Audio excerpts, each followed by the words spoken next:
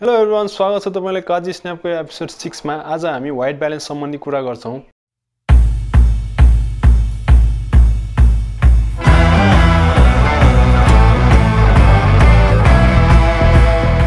अब फोटोग्राफीमा हामी धेरै जसो आइएसओ एपरेचर र सटर स्पिडको बढी कुरा गर्छौं, तर व्हाइट ब्यालेन्स त्यति कुरा गरेर हुँदैन। तर व्हाइट ब्यालेन्स पनि फोटोग्राफीमा एकदमै इम्पोर्टेन्ट कुरा हो। अब व्हाइट ब्यालेन्स भनेको के हो भन्दाखेरि यो एउटा कलरको टेम्परेचर हो। अब कलरको टेम्परेचर भन्दैमा यसलाई हामी तापक्रमको रूपमा लिन मिल्दैन, तर यसलाई चाहिँ हामी केल्भिनमा नाप्छौं। जसरी हाम्रो इमेजमा चाहिँ रेडनेस बढी भयो भने त्यसलाई चाहिँ लो कलर टेम्परेचर भन्छौं भने ब्लूनेस बढी भयो भने चाहिँ त्यसलाई हाई कलर टेम्परेचर भन्छौं। र रेडनेस हुनु भनेको केल्भिन भ्यालु लगभग 1000 देखि 1200 केल्भिन पुग्नु हो भने ब्लूनेस बढी हुनु भनेको लगभग 10000 केल्भिनसम्म पुग्नु हो। कलर टेम्परेचरकै कुरा गर्दाखेरि अब एक्जाम्पलको लागि एउटा व्हाइट पेपर लियौं। जसरी हामीले यो व्हाइट पेपरलाई जस्तोसुकै लाइटिङ कन्डिसनमा पनि व्हाइटै देख्छौं, किनभने हाम्रो आँखाले चाहिँ ट्रु कलर देख्छ, किनभने हाम्रो ब्रेनले प्रोसेस गरेर यो व्हाइट हो भनेर डिटरमाइन गरिदिन्छ। तर क्यामेरा चाहिँ हाम्रो आँखा जस्तो स्मार्ट हुँदैन, हाम्रो ब्रेन जस्तो स्मार्ट हुँदैन। त्यसैले क्यामेराले देख्ने लाइट चाहिँ लाइटिङ कन्डिसनले इन्फ्लुएन्स हुन्छ। जसरी अहिले यो इन्भाइरोमेन्टमा एउटा लाइटिङ कन्डिसनमा क्यामेराले देखिरहेछ भने अर्को लाइटिङ कन्डिसनमा अर्कै देख्न सक्छ।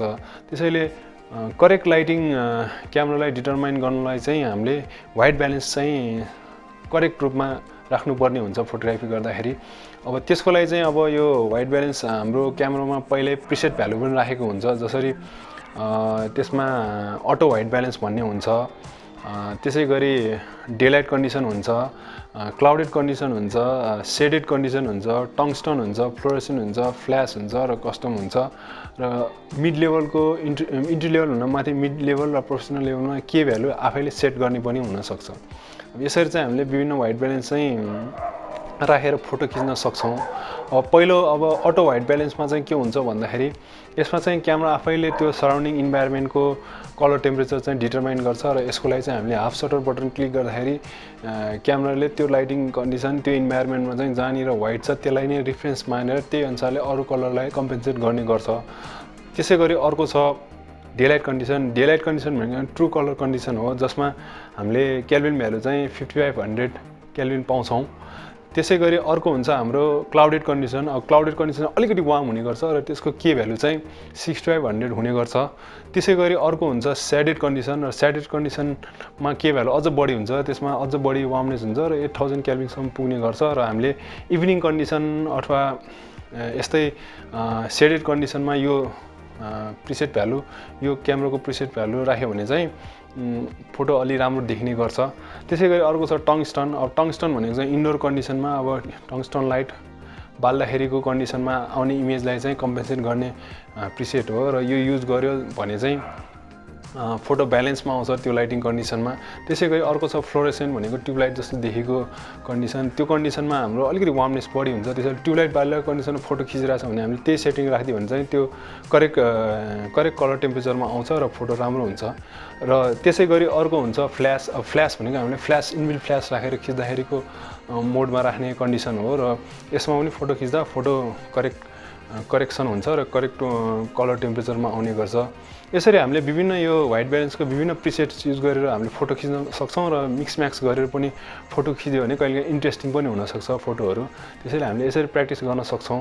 र यसको लागि चाहिँ मैले फर्दर आफूले खिचेको फोटोहरू मैले एनालाइसिस गरेको छु। त्यसैले हामीले यो एकचोटी यो ल्यापटपमा एनालाइसिस गरेको फोटोहरू हेर्छौं।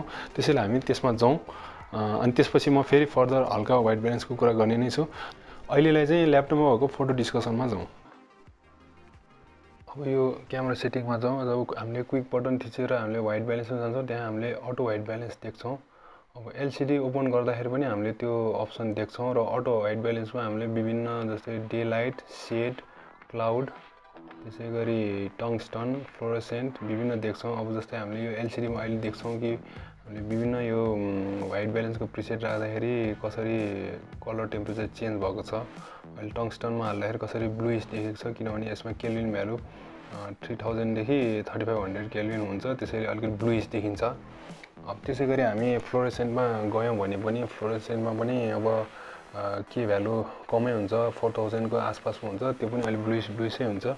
तर अलिकति पिङ्किस ब्लुइस हुने भएकोले अलिकति वार्मनेस अलिकति बढेको जस्तो देखिन्छ तर स्टिल यो करेक्ट व्हाइट ब्यालेन्स होइन अब फ्ल्यासमा राख्ने बित्तिकै अब अलिकति वार्मनेसमा आएकोले अहिले यो डे लाइटसँग यो मिल्न आउँछ फ्ल्यास त्यसैले यसको के भ्यालु 5500 हुन्छ केल्भिन त्यसैले यो ठिकै देखिरहेको छ यो चाहिँ डे लाइटमा खिचेको फोटो हो यो अटो व्हाइट ब्यालेन्समा खिचेको हो तर अलि वार्मनेस बढी देखिरहेछ करेक्ट छैन तर यो चाहिँ डे लाइट सेटिङमै रहेको प्रिसेटमा रहेको फोटो हो त्यसैले यो ठिकै देखेको छ भने यो अर्को छ क्लाउड मोडमा राखेको फोटो र यसमा अलिकति वार्मनेस बढेको छ त्यसैगरी अब शेडमा चाहिँ अझ बढी वार्मनेस बढेको छ र अलि टोनै बिग्रेको जस्तो देखिन्छ भने यो टंगस्टन हो टंगस्टनमा त अलिकति धेरै नै बिग्रेको देखिन्छ फ्लोरोसेन्टमा कुल टोन आएको छ ठिकै आएको छ यो टोन ठिकै देखिन्छ त्यसैगरी यो फ्ल्यासले चाहिँ अलि डे लाइटसँग मेल खान्छ त्यसैले यो टोन पनि ठिकै देखिन्छ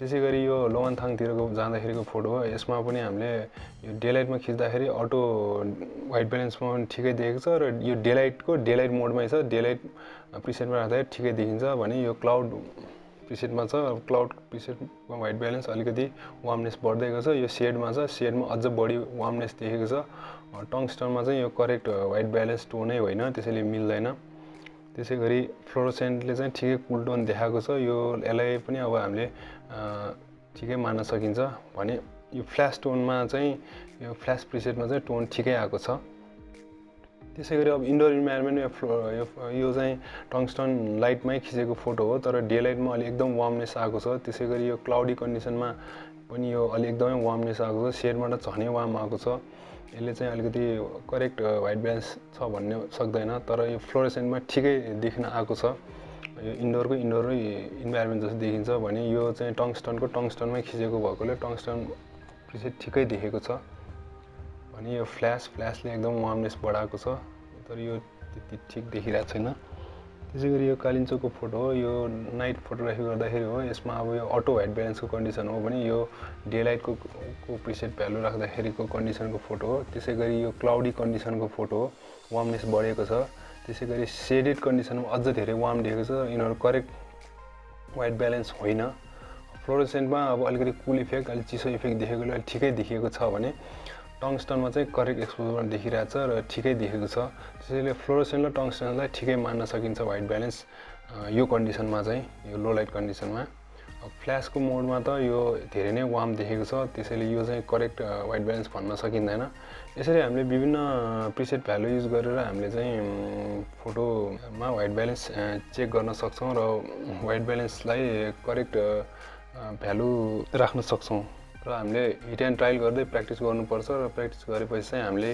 यो व्हाइट ब्यालेन्स र केल्भिन भ्यालु कति राख्ने भन्ने नो-हाउ हुन्छ र यसरी चाहिँ हामीले विभिन्न व्हाइट ब्यालेन्स राख्दाखेरि अनि कस्तो कन्डिसनमा चाहिँ हामीले कुन राख्ने भन्ने हामी स्योर भयौँ भने चाहिँ हामीले सही टोन पाउँछौँ इमेजमा र त्यसले नेचुरलिटी पनि देखाउँछ त्यो मोमेन्टलाई त्यसैले चाहिँ व्हाइट ब्यालेन्स फोटोग्राफीमा चाहिँ अत्यन्त जरुरी हुन्छ यति भन्दै म अब यो ल्यापटपबाट बाहिर निस्किन्छु त हेरिहाल्नुभयो तपाईहरुले अब व्हाइट ब्यालेन्स भनेको के हो र कसरी हामीले विभिन्न क्यामेरामा भएको प्रिसेट व्हाइट ब्यालेन्स युज गरेर फोटो खिच्दा कस्तो इफेक्ट आउँछ र हामीले यसलाई मिक्स म्याक्स गरेर खिच्दाखेरि कस्तो हुन्छ इमेजमा र कस्तो इन्ट्रेस्टिङ हुन्छ इमेजको टोनहरु र कलर टेम्परेचरहरु भन्ने पनि हेर्यौं त्यसैले हामीले यो फोटोग्राफी गर्दाखेरि चाहिँ विभिन्न कलर कन्डिसनमा विभिन्न लाइटिङ कन्डिसनमा हामीले करेक्ट व्हाइट ब्यालेन्स युज गर्यो भने चाहिँ फोटोमा नेचुरलिटी आउने गर्छ र फोटो अलिले चाहिँ त्यो मोमेन्टलाई चाहिँ राम्रोसित प्रेजेन्ट गर्न सक्छ त्यसैले हामीले करेक्ट व्हाइट ब्यालेन्स युज गर्नुपर्छ र व्हाइट ब्यालेन्सको बारेमा चाहिँ यति नै हो तपाईहरुलाई फर्दर फोटोग्राफी सम्बन्धी केही जिज्ञासा छ भने चाहिँ तल कमेन्ट बक्समा कमेन्ट गर्न सक्नुहुन्छ र यो भिडियो तपाईलाई राम्रो लाग्यो भने चाहिँ प्लिज लाइक गरिदिनु होला र मेरो च्यानल सब्स्क्राइब गर्नु भएको छैन भने सब्स्क्राइब पनि गरिदिनु होला र यति भन्दै आज म बिदा हुन्छु त्यसैले धेरै भन्दा धेरै फोटो खिच्नु होला आफ्नो फोटोग्राफी इन्जोय गर्नु होला त्यसैले ह्यापी सुटिङ